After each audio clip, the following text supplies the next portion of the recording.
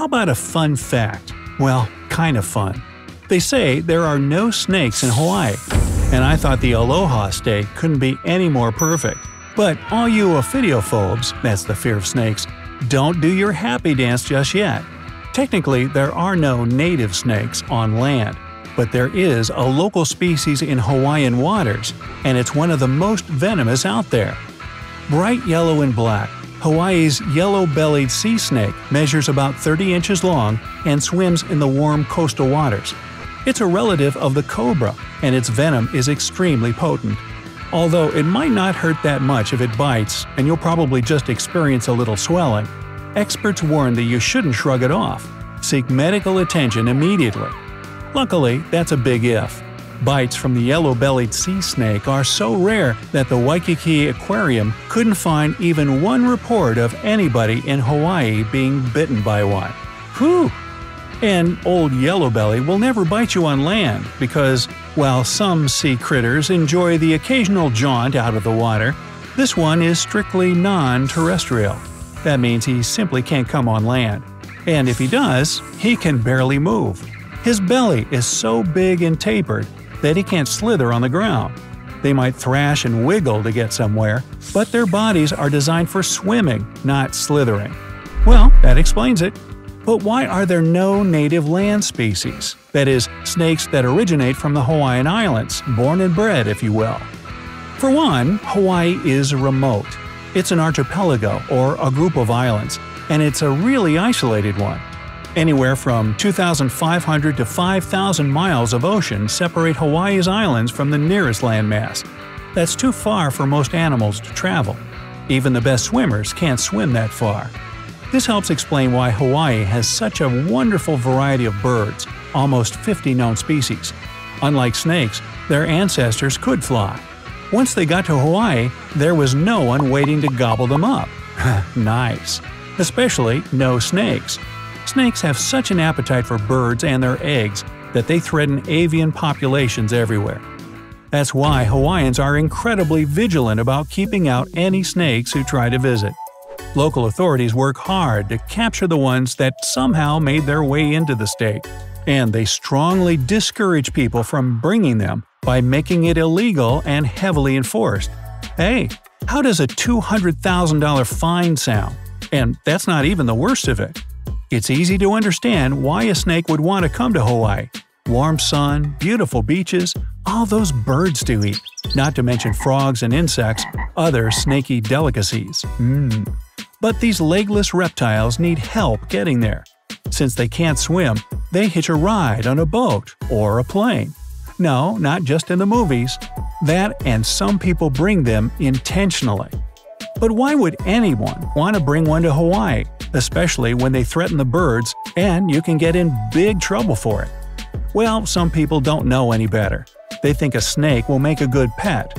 Others might hope that they'll eat the pesky insects in their gardens. In fact, there's a snake in Hawaii that does just that, but we'll meet him a little later. And of course, you always have those knuckleheads who just want to break the rules. Well, if only they'd consider how crucial it is to keep snakes out of Hawaii. Take Guam as an example. Invasive snakes devastated the bird population, eating up as many as 10 of the 12 known avian species there. That's over 80%. It's heartbreaking, but Guam is working hard to help their birds recover. But sometimes, the person who brought the snake isn't a criminal. It can happen by accident. In June of 2019, a 20-year-old man hopped on a plane in Florida and headed to Pukalani, a nice spot on Hawaii's island of Maui. What he didn't know was that, along with his toothbrush and swimming trunks, his backpack held a secret hitchhiker, a non-venomous southern black racer. Well, sometime before takeoff, this baby, she was a newborn and only about 6 inches long, slithered into the man's backpack. The stowaway lay low all through the airport security screening and actually made it through all those detectors. Then, once she boarded, she kept quiet all through the flight. No one would have ever known about this snake's journey. She would have grown up to 6 feet in length and probably would have filled her gullet with lots of local birds, had it not been for the observant Hawaiian who owned the place where the man was staying. When the tourist reached Pukalani, The owner of his vacation rental spotted the baby snake as she slithered out of the backpack to make her escape. He called the police, who then alerted the Department of Native Ecosystem Protection Management. That's a mouthful.